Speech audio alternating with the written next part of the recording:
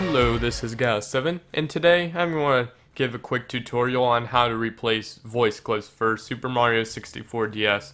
Now, it's relatively simple actually. You're just going to need Super Mario 64DSe and your ROM. Extract an SStat from it. I have here a voice clip I want to replace, and the first thing we want to do is modify this voice clip a bit.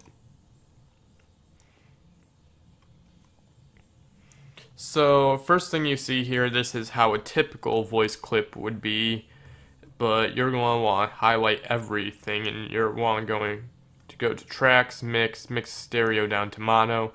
Mono wave files can only be imported into the DS games, so it's important that you do that. And this is a bit quiet, so I can always amplify it. I'm not going to allow clipping because I don't want it to be super duper loud, but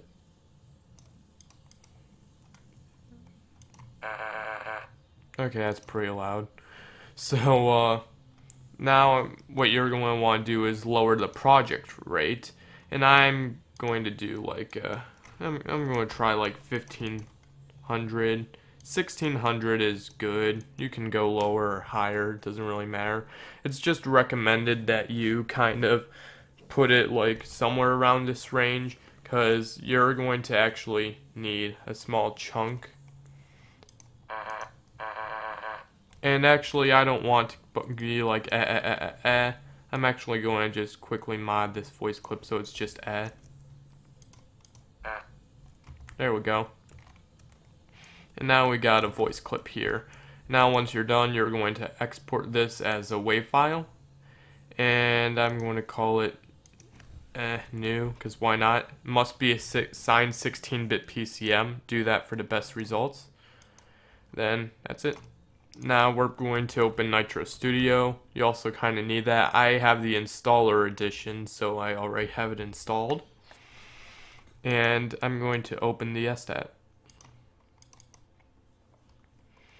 And you could find the character bank files, like you'd see NCS Bank SC Voice Mario, Luigi, Wario, and Yoshi, which is Yoshi. I'll just do Yoshi for now, and you can see that most of the sound effects are here. And what you can do is normally the note number will be the same key as this, but if it's different, that means there might be a slightly different pitch in game. So you can always reset them back to the default. I know for Mario for sure, he has some note numbers that are off, and in game the pitches are slightly different than the original WAV files. This will not play with the modifications, it'll just play the original WAV file. And so I'm going to look at generally what SWAVs this uses. This uses voice, Yoshi, in the minigame. Well, I'm just going to go to wave 40, which is where all his sounds will be located.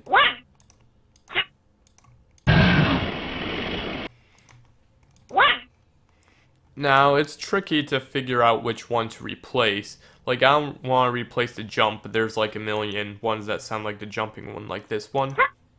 And this one. No, not that one. These are the exact same thing. So how do you know which one is? I don't know, you just kind of don't. I just kind of replace every one that sounds kind of like it.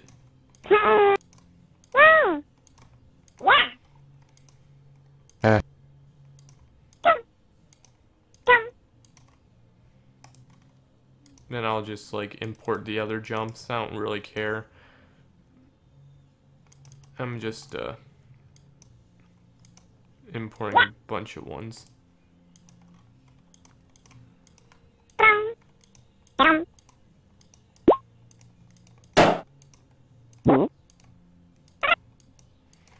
If you actually play around with this, you'll notice that a lot of the sounds are low quality. And that is because like I said, the game lowers the sampling rate in order to make them all fit. You have to make sure that the voice clips are not too big, otherwise you won't hear the voice whatsoever. I'm just like saving all these things, but you just need to save the WAV archive and then the STAT.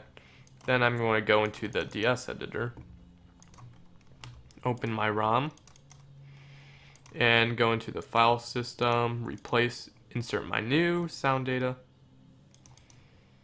and time to play the ROM.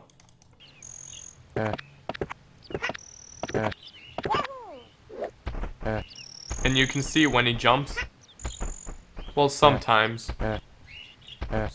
when he jumps my voice will play over it, but that's because like there's probably more voices in there I didn't replace, like